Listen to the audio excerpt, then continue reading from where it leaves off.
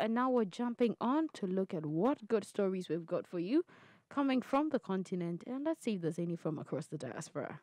Good news. Good news. Good news. Good news. Good news. Okay, so the very first good news story I'd like to start with is the one happening in Zambia and Rwanda, where you actually have impact investors who are supporting women-led energy startups, both in Zambia and Rwanda.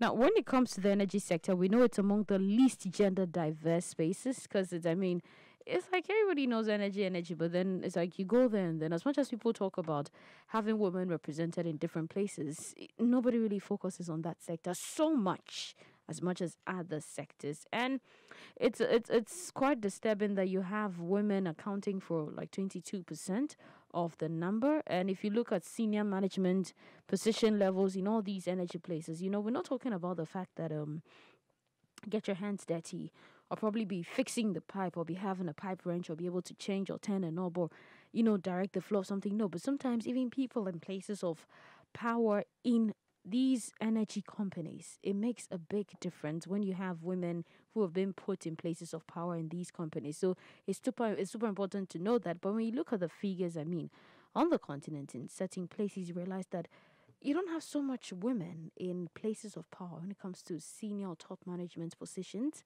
being able to make decisions in these key sectors.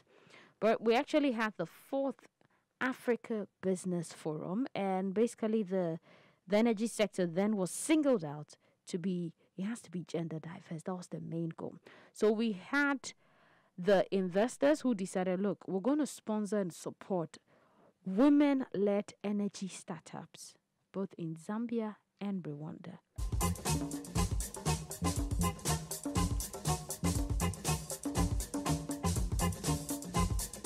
Now, one of the women companies who, let's say, benefited from it, we're talking about the Muniax. And Muniax is a woman-owned, it's an energy company, it's in Rwanda. And what they do actually is they provide access to affordable and clean energy solutions. So Muniax installs solar water heaters for people who are in areas that are, affecting, sometimes the temperature is serious in certain places, certain parts of the continent. And, you need power. You don't have power. So you can't even think of how to change, the water temperature. I don't know if I have taken a bath with very cold water at a very cold place, and it wasn't the best experience. I don't think I want to put myself through that over and over again.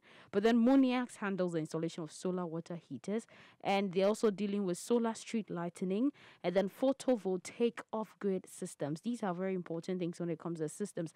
Half of the time, you have people in places that there are no lights or access to power, electricity being off the main grid. And for the main grid to actually be connected to them is, infrastructure and this and that. So it's a whole long story, and you give them 5 years and nothing is actually ever done. And your problem becomes like a flag for which they have to always come back to you. We'll fix it if you pick us. We'll fix it if you pick us. But you have startups like this who are actually solving the problem. Startups who are bringing practical solutions to the people and making their lives much better than it was. Now, Muniax is primarily fixed on changing some of the established norms that we have.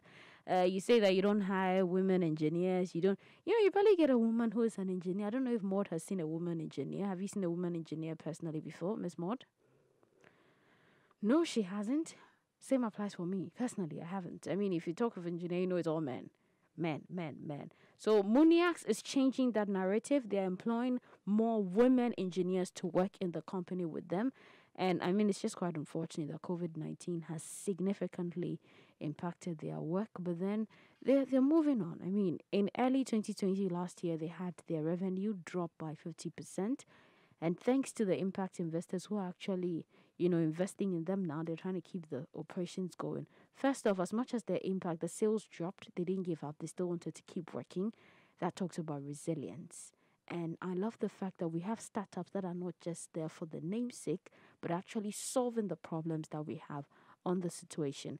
We also have wind energy. And wind energy we've discussed here on this show before. There in Zambia is also a woman-led company that is providing last-mile clean energy solutions through a pay-go model. So you pay, you receive, you pay. Most of them use this, here we call it Momo, but it's more like technological transactions. You have to just pay online, and then you get the power. You get to buy power into your system that it bring for you. Look, if you can, and wherever you find yourself, if you find such companies, let's support. Let's invest. Let's help build them. If the government was setting up structures or places or systems that would actually help these companies grow, I believe it would have made things much more easier and better and created a much more conducive atmosphere for these startups to be able to solve practical issues that we have on the ground.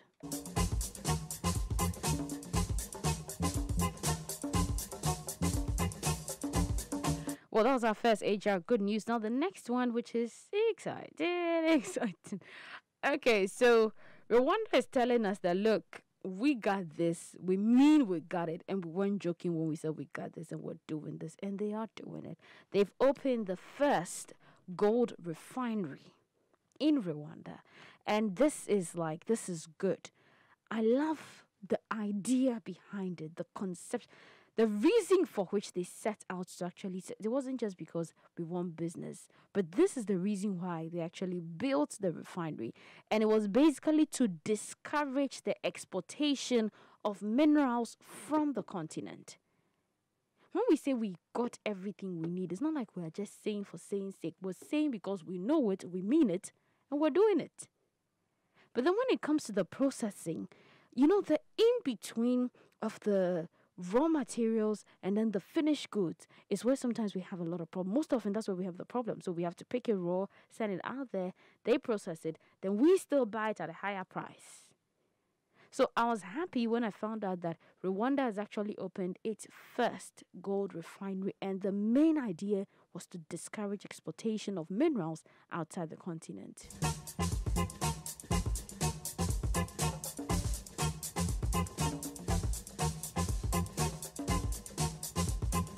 Now, the new refinery actually cost $5 million. It was actually built by the Aldango company. It's located in Kigali, in the Kigali Special Economic Zone in Kazabo district. Now, one thing they used to do is the fact that Aldango, which actually was responsible for building it, they previously run a business and they dealt in a gold venture. So basically it was two firms, Hilly Metals and then Aldango. And now they've put and realized that, look, when you look at the revenues that actually go out there, when Africa is actually exporting raw materials, that's a lot of money that can be used to do good and greater things here on the continent. So they thought, okay, fine. Why don't we sit and look at what's happening? Together with the Rwanda's Minister of Trade and Industry, Soraya Hakuyizeme, she's a woman, so women power is representing over here. Please, nobody should come after me. Now, they decided to showcase the fact that they can add value to the raw materials they had in the land and then be able to reap benefits from the investments they've made. So it's a facility that can refine up to 6 tons of gold a month or about 20 kilograms a day. And they said they're looking to expand it as time goes on because, I'm sure definitely people, if all other African countries start picking and sending it there, so that it can be processed into finished goods and then they can also export the finished goods, then that means there's going to be more demand and then they're going to have to expand their capacities to be able to maintain or work on the demand that will be coming.